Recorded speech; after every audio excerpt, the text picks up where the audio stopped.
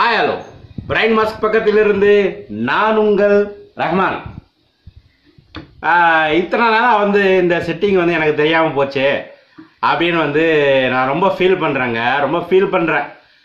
இந்த செட்டிங் உங்களுக்கு தெரிஞ்சு போச்சுன்னு வச்சுங்களேன், நீங்களும் என்னை மாதிரி ஃபீல் பண்ணுவீங்க. ஃபீல் பண்ணுறதோட கண்டிப்பாக நீங்கள் இந்த மாதிரி பண்ணுவீங்க.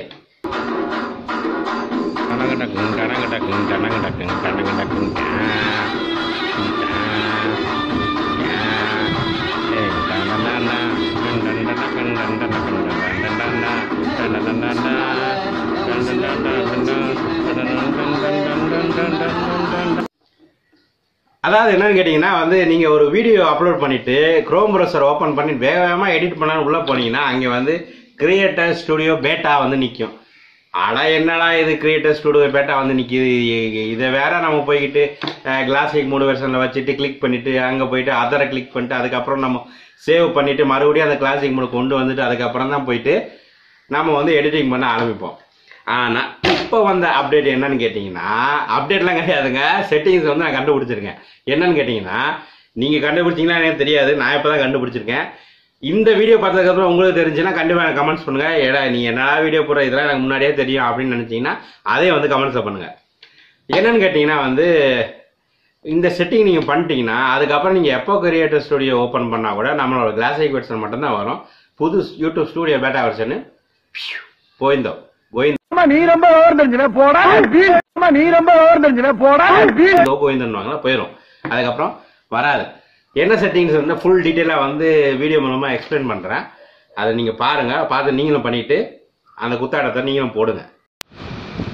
உங்கள் மொபைல்லையோ டெஸ்க்டாப்லேயோ பிசிலையோ எதாக இருந்தாலும் ஒன்றும் பிரச்சனை இல்லை, லேப்டாப்பில் கூட ஒன்றும் பிரச்சனை இல்லை.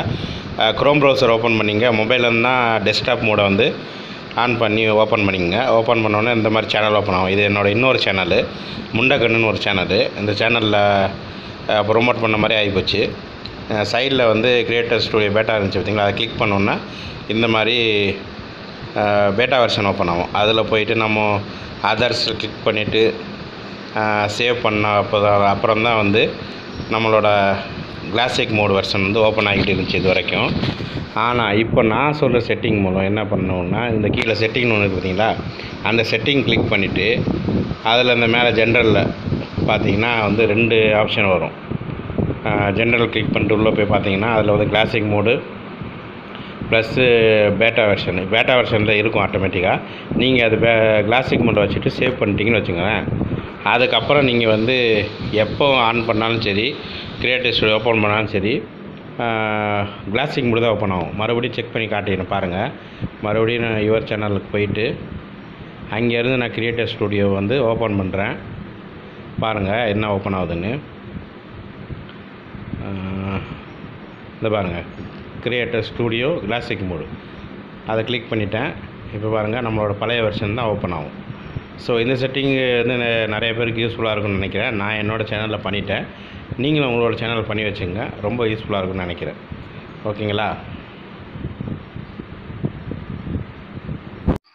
என்ன நண்பர்களே, வீடியோ பார்த்துருப்பீங்க, கண்டிப்பாக உங்களுக்கு பிடிச்சிருக்கும். கண்டிப்பாக உங்களோட லைக் தெளிச்சிட்டு மறந்துடாமல் சப்ஸ்கிரைப் பண்ணி பக்கத்தில் உள்ள பெல் ஐக்கானை கிளிக் பண்ணுங்கள். அப்போ தான் அடிக்கடி போடுற வீடியோஸை நீங்கள் மிஸ் பண்ணாமல் பார்க்க முடியும். பிரைன் மாஸ்க் பக்கத்திலிருந்து நான் உங்கள் ரஹ்மான். பாய்.